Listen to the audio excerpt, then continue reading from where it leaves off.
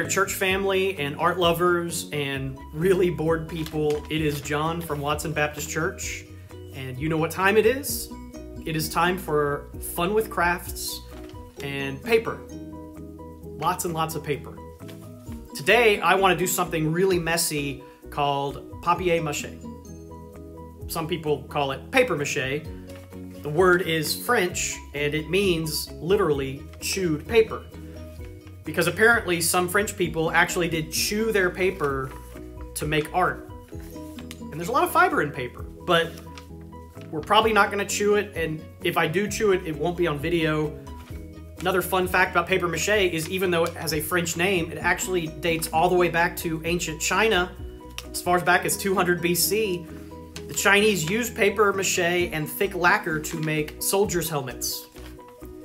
I don't think if I was a soldier, I would want a helmet made of paper, but that's what they did. But paper mache has been around for a really long time, and it has spread out over the ages, across the world, and it finally made its way to my 3rd grade art class where I learned about it. And today we're gonna try and make a fish. Only not just any fish, but a Siamese fighting fish. So check this out.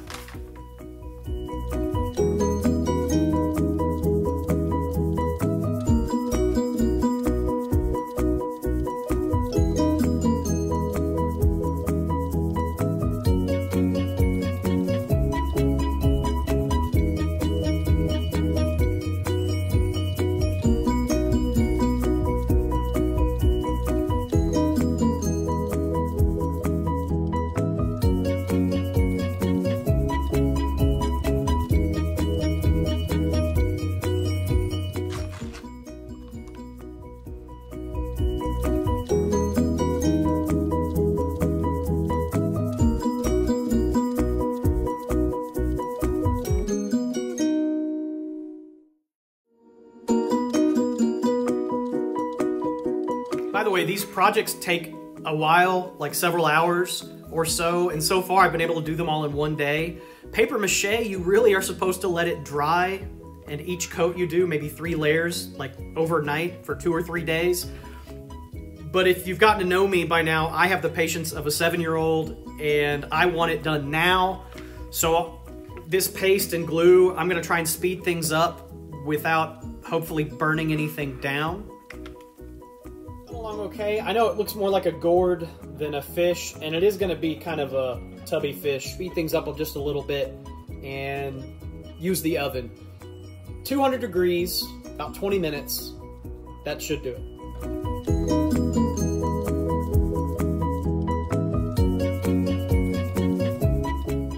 All right, so even with the paste I'm using, which is like half glue, half water, and even putting it in the oven, this is just taking too long, and I'm gonna have to cheat a lot, and I'm gonna use tape, lots and lots of tape, which is still paper, so technically, this is still paper mache, but I just can't wait for this stuff to dry.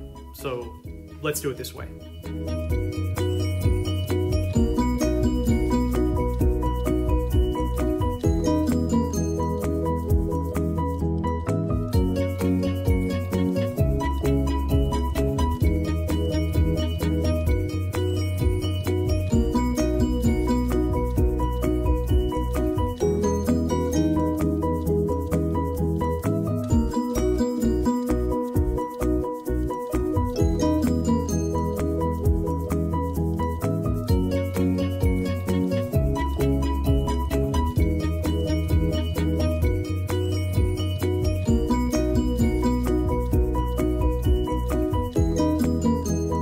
I have a basic coat of paint on the fish, and I've got some color shifting acrylic metalish different color paint. I'm gonna try and use this.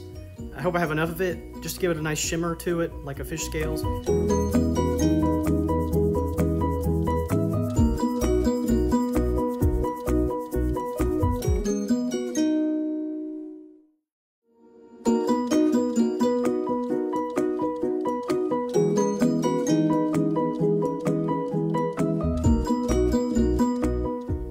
So we're gonna use some Mod Podge here. This is the last step. I'm gonna use at least maybe 2 coats of this. And the reason I'm doing this is because I hardly used any actual paper mache and glue to hold it together. I used a lot of tape and I cheated because I'm impatient. And once those balloons pop, the thing could just collapse in on itself. And I'd like it to last more than a couple of days. So this right here should strengthen it, give it a nice like strong shell on the outside. Plus it's got this luster to it, so it's gonna make it look nice and shiny, which should look pretty good.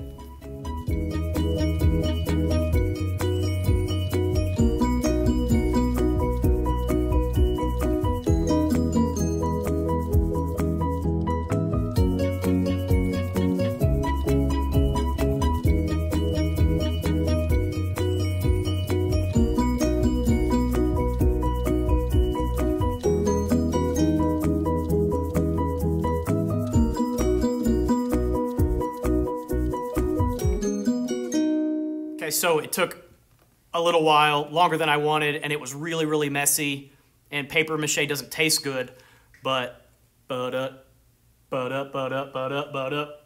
that.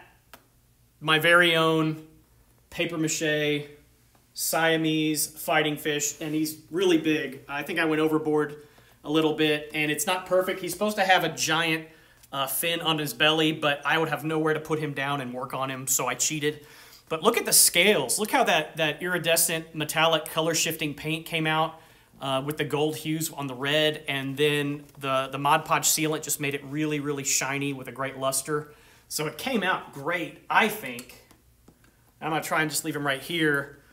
Now, the other reason I chose to make a Siamese fighting fish is because these fish can be very aggressive and territorial. If you put a mirror up to one of these fish and they see themselves in the reflection, they will flare their gills forward like this bad boy and puff themselves out and try to look more dangerous and bigger than they are. And they will try to threaten their own reflection, and they see themselves as the enemy.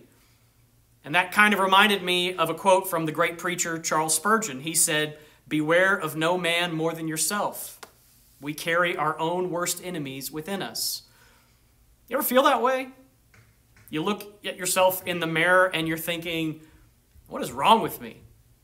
And while I know that we face external pressures, the Bible tells us, from the world and the devil, truly the greatest pressure that believers face comes from within. In fact, if you read Romans chapter 7, you see Paul describing that in his very own Christian life, his own inner struggle. He said in Romans 7:19, I want to do what is good, but I don't. And I don't want to do what is wrong, but I do it anyway. This is the titanic struggle that all believers wrestle with. The battle between the spirit and the flesh. And I don't know about you, but I'm always having to work on the guy in the mirror. And while I may be my own worst enemy, the good news is I know that Jesus is also my very best friend. Just as Paul called out in that same chapter in Romans 7:24 and 25, he said, "What a miserable man I am, and who will free me from this body dominated by sin and death?" And he said, "Thanks be to God, the answer is in Jesus Christ our Lord." And that means I don't have to take on an attitude of defeat about myself because I know that Jesus gives me victory. I know that he's more than enough. And he's giving me grace and more victories over sin in my life. And so as I look at myself in the mirror, more and more, I don't see the old me, I see Christ in me. And that's a good look. Hey, thank you so much for watching.